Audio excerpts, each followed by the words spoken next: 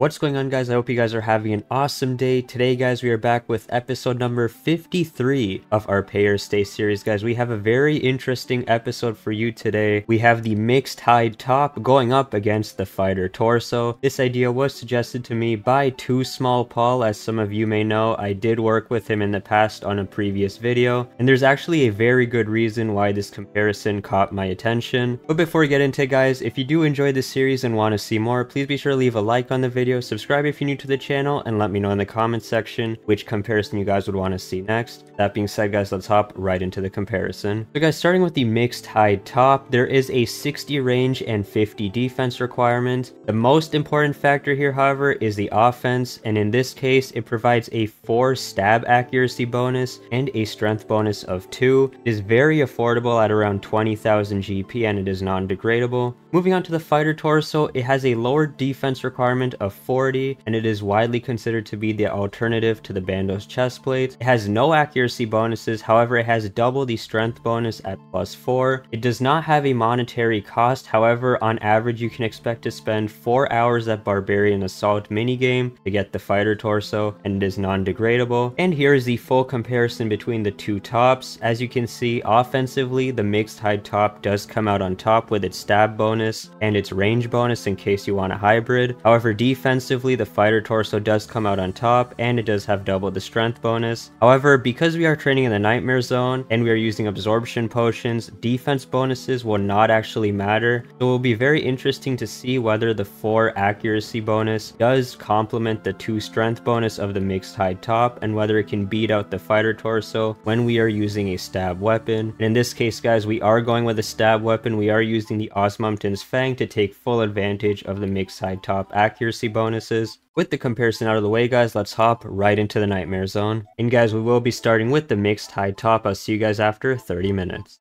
1 hour later. And guys, there goes the timer for the mixed hide top. It did pretty well on its own. I'm pretty pleased with the results. But with that being said, guys, I'm going to go ahead and switch over to the fighter torso, and I'll see you guys after another 30 minutes. 1 eternity later. And guys, there goes the timer for the fighter torso. I'm going to go ahead and make some final calculations, and I'll see you guys for the final recap.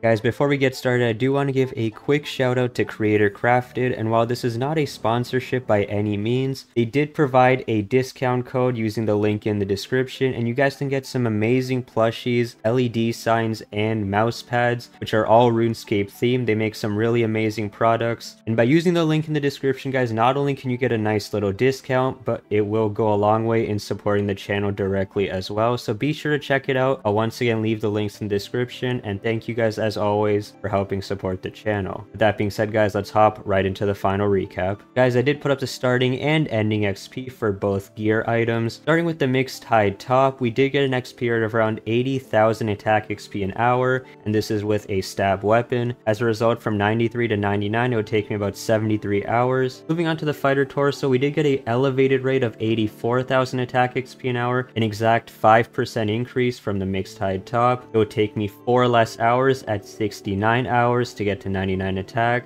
And because there is no monetary cost to the fighter torso, there is no upgrade cost for this video. Now guys, as I mentioned earlier in this video, it would take on average 4 hours to get your fighter torso, and based off this comparison, you would save 4 hours by using the fighter torso over the mixed hide top, and one might argue that this might be a tie. However, given that the cost of the mixed hide top is only 20,000 GP, I'm gonna go ahead and say the verdict for this episode is gonna be stay. Now I'm not saying do not get the fighter torso, by no means am I saying that. If you guys do want to do higher level PVM and cannot afford a Bandos chestplate, you must have a fighter torso, so don't think I'm neglecting the fighter torso at all. But in this case, for training XP at the nightmare zone, the mixed hide top is a better bang for your buck, and you still get some good XP rates with a stab weapon. And yeah guys, that does bring us to the end of this video. If you guys did enjoy this one, please be sure to leave a like on the video, subscribe if you're new to the channel, and let me know in the comments section what comparison you guys would want to see next. I hope you guys take good care of yourselves, and until next time guys,